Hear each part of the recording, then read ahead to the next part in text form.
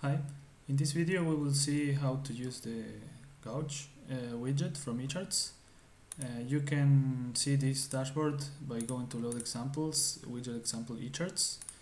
We will see now how it's configured. Let's go to here. It has many settings: the minimum value, the maximum value, a split number for the numbers on the arc, the start angle, end angle, the width.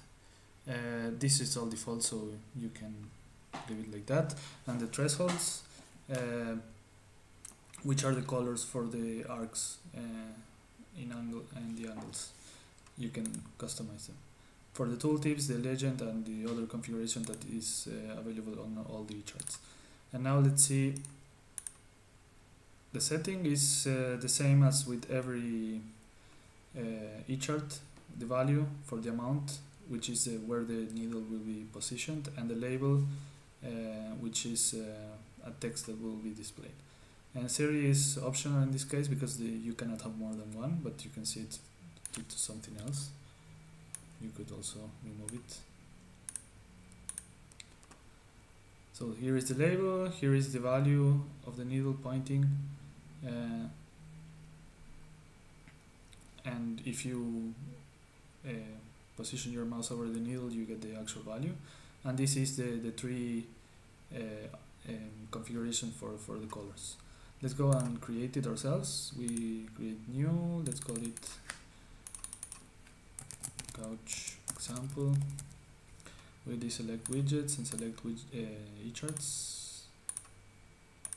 Click create. We will use the sample event source, click OK, and select fabric gauge. You can see it's configured here. Let's change this for orange, so it's like the other one, and we will leave everything like it is.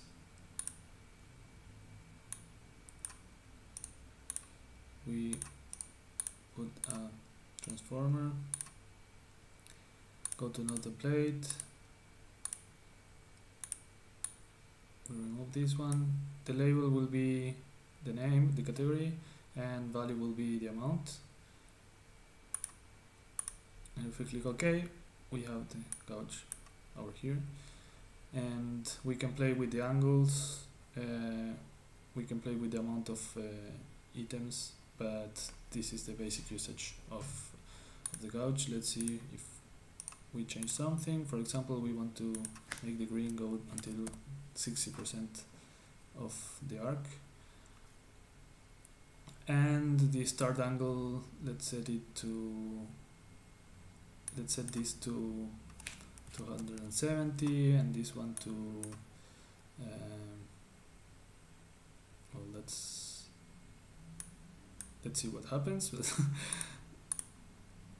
yeah, it got a little bit crazy.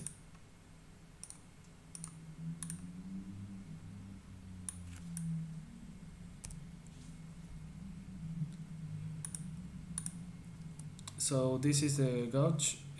Play with it with the configuration to get the settings you want. I just tried one, and if you have any question, just comment on the YouTube comment section or contact us on Twitter, Facebook, or via email.